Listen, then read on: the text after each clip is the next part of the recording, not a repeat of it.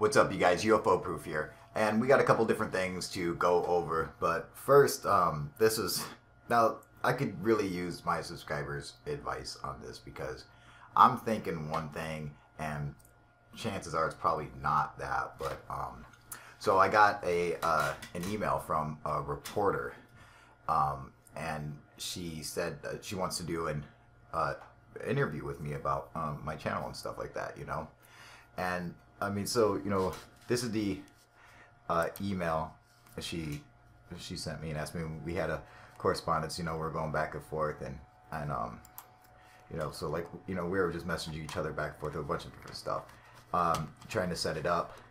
She was running late or whatever. I didn't receive the email until a while after she sent it. I didn't see it, so she was getting ready to go into a meeting, and she asked if we could set up an interview for after the weekend, for next weekend. I'm like, yeah, that's fine. And then after all that, I go and I start looking her up to check in her and make sure she's not some crazy fucking troll or something. And she's a reporter. And then I start looking, I see all these like nice pictures of her, going and reporting and doing her job as like a real journalist, and then she said that she had talked to her show producer or whatever about doing the story on my channel. And I just gotta say, I don't think, like, I'm worried that maybe she didn't doesn't really know my channel. You get what I'm saying? Like, maybe she saw like a couple videos or something, and there are some videos where, surprisingly enough, where I'm actually really cool. I don't really cuss anyone out or go all fucking crazy like I do, and so I might come off as not insanely angry at hoaxers and stuff like that. I might just come off like a regular dude, which I'm far from it. These hoaxers have made me fucking crazy. So I'm worried that if we actually do a story, she does a story on me, that if like people start finding out, like they go and they see the story on the news or whatever, and then they go and they check out my channel, and then they find out what I'm about, and then they're disgusted, and she gets fucking fired. You know what I'm saying? Like, I'm almost like thinking I should just cancel it, because I'm like, I mean, it's really cool, yeah, man, spread the word. That's what I want to do. Spread the word, tell the truth, that's what I want. But I don't want anyone to get fired over it. And I just gotta say, this is me we're talking about. This is UFO proof, okay? This is Kyle, baby. What do you guys think? I mean, at least it's not like the Inquisitor or the Daily Mirror or one of those fucking English tabloids. Nothing against the English, your guys' tabloids are just way better than ours, at least it's not one of those guys, like, so that's really cool. Although, I'm gonna be honest with you guys, if I could get one of them to do a story on my channel, that would be fantastic.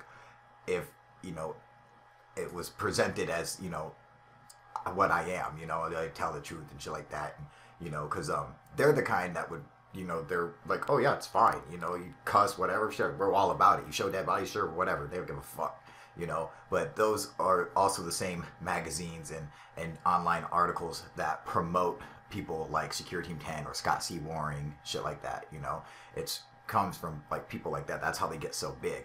And I think, like, if you want to fight that, you have to go to where the fight is, so it's like you need something to counteract it. That's what I think we can do.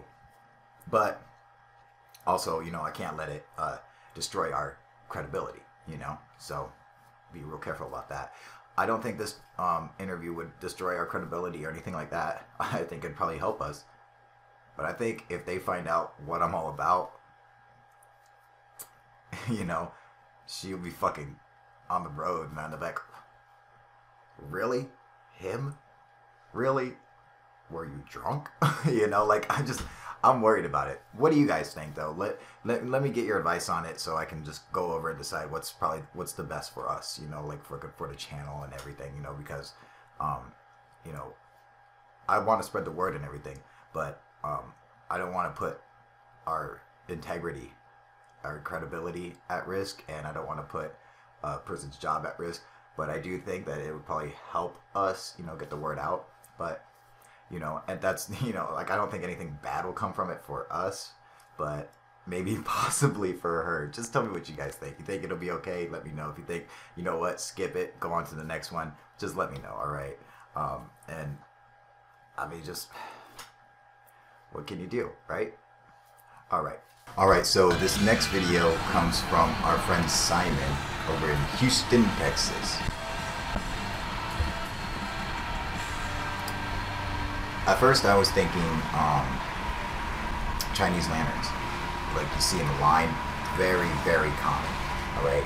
But what's great is we're gonna get a little secret, a little tip right here. It's gonna show us exactly what it most likely is right here. See it? Anyone notice it? There's a little clue in there that tells us exactly what this is.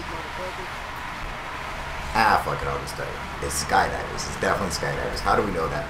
Well, if you go back a little bit in the scene, you'll see that they are heading towards a big, basically looks like a big ball of light. There's a ton of light coming from the ground.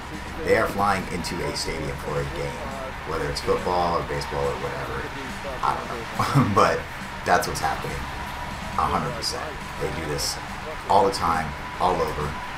And now, I recognized it as soon as I saw it, what it was. The formations, the way they're flying.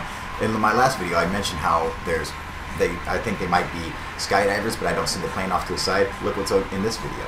The plane is off to the side. You can see it. You see, I told you I was right about that too. It's like you can always see them too. You can even see it in this one. You know, the plane's even up there. It's definitely skydivers. So why did I decide to post this video if I know exactly what it is? It's not a UFO. It's identified pretty much, I would say. I want to say one thing, okay? If we could get Simon here to videotape every UFO, that would be great, because this tape is...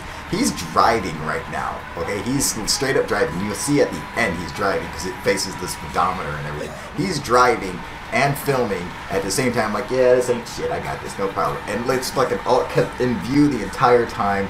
I was thoroughly impressed with his photography skills. All right, I was like, I gotta show this anyway, just to say, like, you know, not everyone sits there and shakes and fucking goes all crazy with their camera every time a UFO shows up. Some people are like, yeah, it's cool, I got this, man, no problem. You know? Hey, man, Texas, man, they always surprise you, I swear to God, man.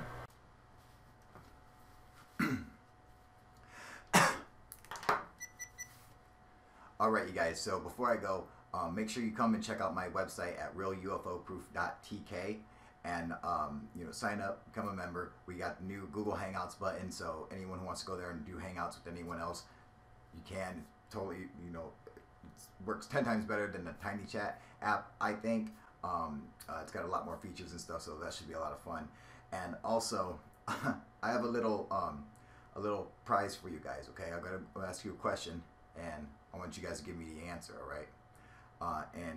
But you can't give it to me on the page.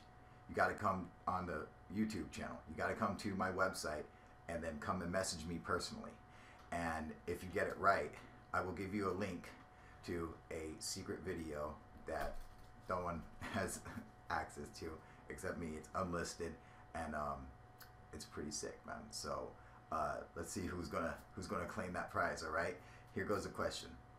Before UFOs were called UFOs, what did the military call them? All right, you guys, come see me over there, all right? UFO Proof out.